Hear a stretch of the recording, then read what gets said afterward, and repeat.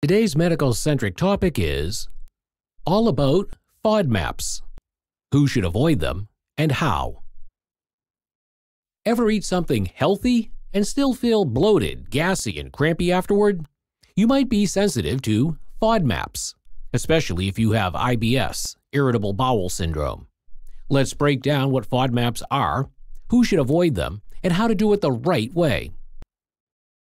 What are FODMAPs? FODMAP stands for Fermentable Oligosaccharides, Disaccharides, Monosaccharides, and Polyols. Translation: a group of short-chain carbs and sugar alcohols that your small intestine doesn't fully absorb.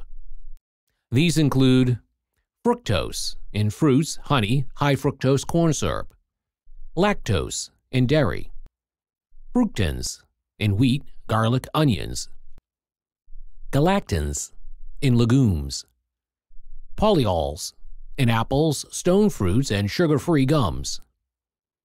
When FODMAPs hit your colon, they ferment, causing gas, bloating, diarrhea, or constipation in sensitive people. Who should avoid them? FODMAPs aren't bad for everyone. In fact, they're part of a healthy diet for many. But if you have IBS, chronic bloating or abdominal pain, unexplained digestive issues, a low FODMAP diet might help you feel like a whole new person. Important: always try this diet under guidance from a doctor or dietitian. It's not meant to be a permanent lifestyle, just a tool to find your triggers. How does a low FODMAP diet work? Step 1. Elimination. 2 to 6 weeks. You cut out high FODMAP foods completely. That means no garlic, onions, dairy, beans, apples, etc. Sounds intense, but it's temporary.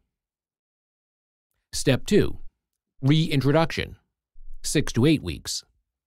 Slowly reintroduce one FODMAP group at a time, like fructose or lactose, and track your symptoms. This helps you figure out which ones your body can and can't handle. Step 3. Personalization. Once you know your triggers, you build a long-term eating plan that avoids only the problem foods, not everything. Low FODMAP swaps to try: lactose-free milk instead of regular milk, oats or quinoa instead of wheat, zucchini instead of cauliflower, maple syrup instead of honey, green parts of scallions instead of onions. Bottom line: FODMAPs are gut troublemakers for some, but not all. If you're constantly battling bloat, gas, or bathroom issues, a short-term low FODMAP diet could be a game-changer. Just don't go it alone. Personalized guidance makes all the difference. Thank you for watching our video. Please do not forget to like and share the video. Also, please subscribe to the channel to stay updated on our latest videos.